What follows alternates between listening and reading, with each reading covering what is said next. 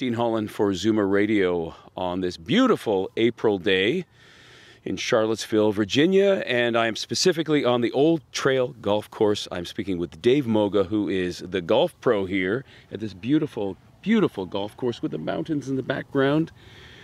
Please tell me there's lots unique about this course, isn't there? There's a lot of unique things, and what he's filming is probably the best thing about this golf course. I mean, not taking away from the golf course, but the backdrop here is just stunning. The Blue Ridge Mountains. The Blue Ridge Mountains, yes, sir.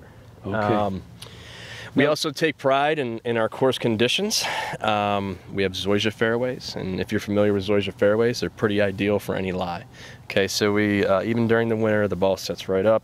Players love it. Our superintendent does a fantastic job taking care of the golf course. Our greens are always in pristine shape, and we're getting into our green season right now, and you can see. Yeah. I mean, it's a wonderful venue. And you golf all year round here? We golf all year round, yes. You know, the only time that we're closed is on Christmas. Okay. and if we're snowed in. Yeah. Okay. Right. Yeah. And that can happen. It does happen. It's been more rare the past few years, but yeah, if we're above 32 degrees, people are playing golf. Right. Yeah. And by and large, if you're coming down from Canada, you can golf pretty much any time you want here.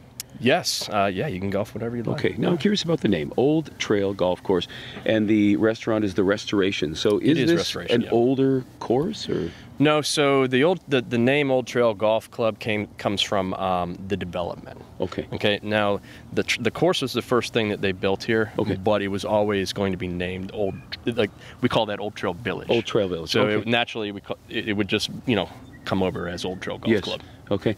Well, it's got beautiful features here. Again, the mountains is there. What about the golf course itself? Because you've come from, I think you said you hail from Ohio. I'm from Ohio. You've been about 20 years in this state. I have. Spent some time in Orlando, Florida. Yeah. And the rest of my career has been in Virginia. But what do you love about this course? I love a lot about this course. The holes are very different.